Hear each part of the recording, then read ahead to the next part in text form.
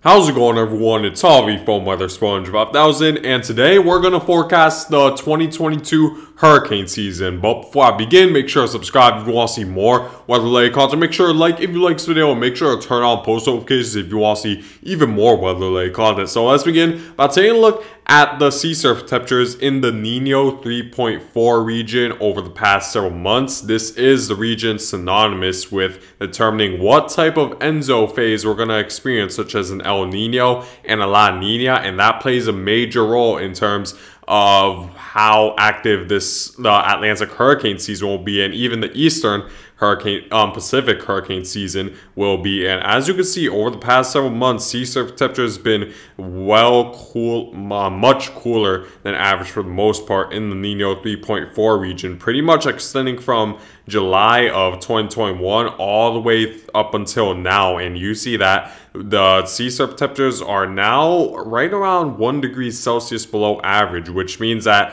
we are under the threshold right now of a La Nina, since the threshold is at requires the sea surface temperatures to be at least a half of a degree Celsius below average. And right now we've been under that threshold for quite some time now. I'd say since around the October to September time frame. So we are in a pretty strong La Nina at this time, and you see that based on how the trend's been going over the past several months, we do see that the sea surface temperatures have been rising a little bit right around February. We do, however, see the sea surface temperatures lowering again. However, as for the forecast when it comes to sea surface temperatures, the CPC still forecasts that we're eventually going to enter Enzo neutral pattern right around, I'd say, May to June, where we do see that more likely than not during the months of May, June, July, where we're going to experience an Enzo neutral pattern. And for August and September, while the chance of an Enzo neutral pattern is still the highest, it isn't really more likely than not, since there's a pretty high chance as well of a La Nina phase developing right around August and September, and even El Nino phase. While the chance is small, there is a little bit of a higher chance by the time we reach the September and August time frame. So based on this forecast, we could assume that we'll most likely be in a neutral pattern for most of the summer, which was similar to 2021, because if we take a look at the sea surface temperatures in the Nino 3.4 region for 2021, you see that for majority of the hurricane season, from July all the way up until, I'd say, October, you see sea surface temperatures, while they were below average, they weren't necessarily below average enough to where we could determine it as being in a La Nina threshold. So it seems like it's going to be a fairly similar hurricane season as 2021, which would mean that it would be more active than usual based on that fact. But we also need to take a look at other factors because of and also there is still a pretty relatively high chance of a La Nina occurring. So we could still see a La Nina despite the chance being lower than a neutral phase. And even if we do experience a neutral phase, you see that the fact that the La Nina pattern phase is still at a relatively high percentage, that means that we're more likely than not going to experience sort of a weak neutral phase, more leaning towards a La Nina phase than, let's say, an El Nino phase. So I'd expect La Nina type conditions as a result. To take a look at what typically happens during a La Nina phase for the Atlantic hurricane season, you see that the air is a lot more stable, cooler, and drier than average as a result of cooler than average sea surface temperatures along the equatorial Pacific. And what that allows is that it pretty much allows an area where the air pressure aloft could sink in this region, which allows for a lot more lift in right around the Atlantic for more convection, and as a result more tropical cyclones to develop in the Atlantic. And since it's so stable and dry in this region, there's going to be less convection overall throughout the Pacific that could potentially hinder or bring stronger wind shear to the Atlantic. So as a result, during a La Nina, we typically see a lot more tropical cyclones, but the opposite happens during an El Nino, where we do see more moist and warmer, and a lot more lift right around the equatorial Pacific, while there's a lot more sinking air and a lot more stronger vertical wind shear in the Atlantic during an El Nino, which limits tropical cyclone development. Right now, it seems like we're more likely going to experience sort of a La Nina influence this hurricane season, so I do expect more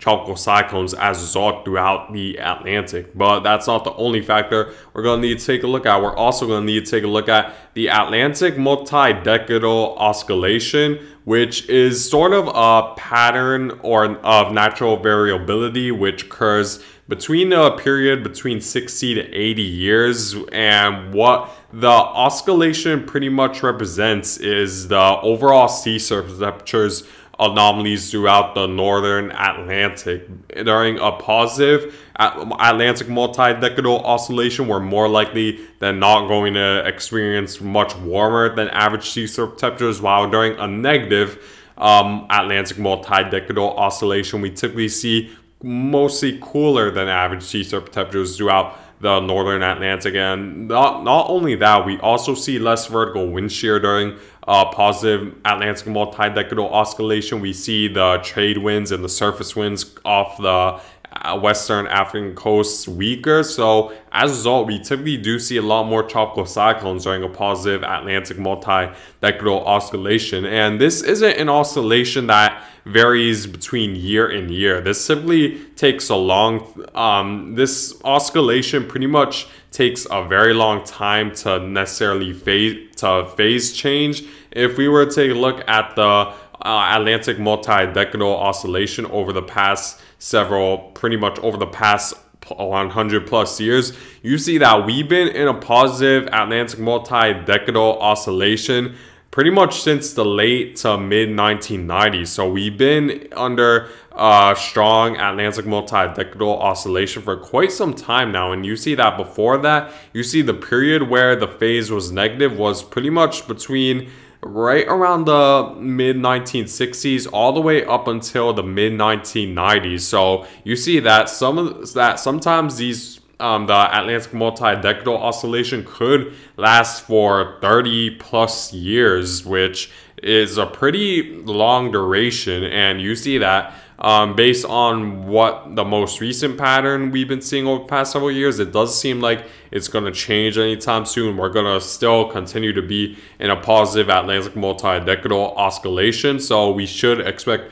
warmer than average sea surface temperatures throughout the Atlantic this hurricane season, which should enhance tropical cyclone activity. Now, when making this forecast, it is you might be thinking that that every year seems to be above average when it comes to tropical cyclones, and you're right to that in that sort of extent, because the reason why it feels like almost every year we see an above average hurricane season is because of this. We've been in a positive Atlantic multi-decadal oscillation for quite some time now, 20 plus years, over 25 years from now. So of course, we're more likely than not bound to experience an above average hurricane season when we compare the average to the long-term average, which is over 100 plus years. And I know a lot of you guys probably weren't even living but when the negative Atlantic multi-decadal oscillation exists. I wasn't alive during that time, so it might not seem so. An above average season, relatively speaking, over 100 years might not seem like an above average season to you, but there are other factors that I do believe will make it an overall more active than usual hurricane season when even when comparing it to, let's say, the past 25 years where we've been in a positive Atlantic multi-decadal oscillation. So as a result of this, we're going to see above average sea surface temperatures. If we were to take a look at the difference, you see that during a positive phase where we see warmer than average sea surface temperatures, and during a negative phase you see that the sea surface temperatures are a lot cooler than average. So there's definitely a big difference.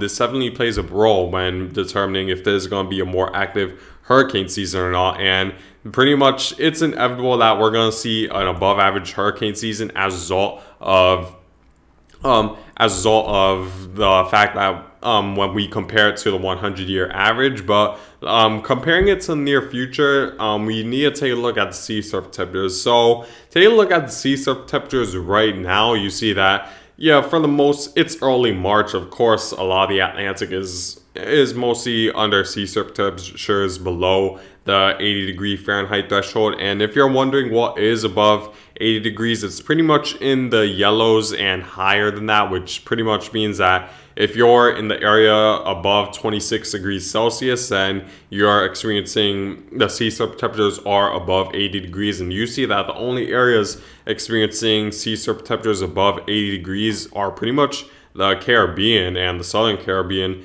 especially. The Gulf of Mexico still doesn't have sea surface temperatures in the 80s, as it's going to take quite some time to get there. So as just off the coast of Florida, and for the Northeast, it's typically a little bit more rare to receive sea surface temperatures up to the 80s, but you guys certainly could.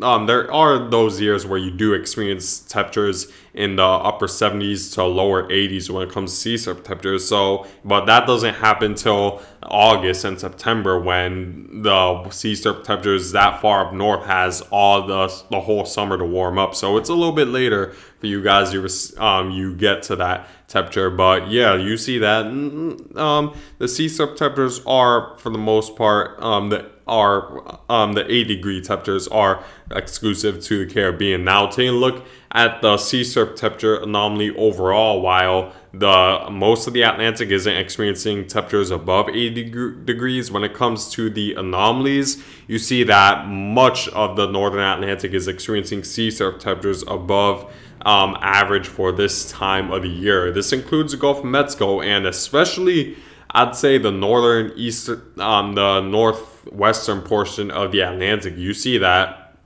sea surface temperatures are much warmer than average, and this includes the Gulf Stream as well. So I wouldn't be surprised if we see an influx of subtropical cyclones develop right around the northern Atlantic once again, as over the past several years, I've been noticing that pattern where the northern Atlantic just seems to be much warmer than average almost every year. And this could lead to more subtropical cyclones. However, at the same time, I do believe these warmer than average sea surface temperatures this far up north may at the same time hinder maybe tropical cyclone development, because if there's so much lift in this area, there's more likely of a shot that we're going to see more sinking air in the areas where the sea surface temperatures are cooler. And you see that in the main developed regions, sea surface temperatures aren't necessarily much above average to even below average at times just off the coast. So if this trend continues, that may hinder the hurricane season just a little bit. I don't think it's going to be major though, and I think that could easily be offset by the fact that we could see an influx of tropical cyclones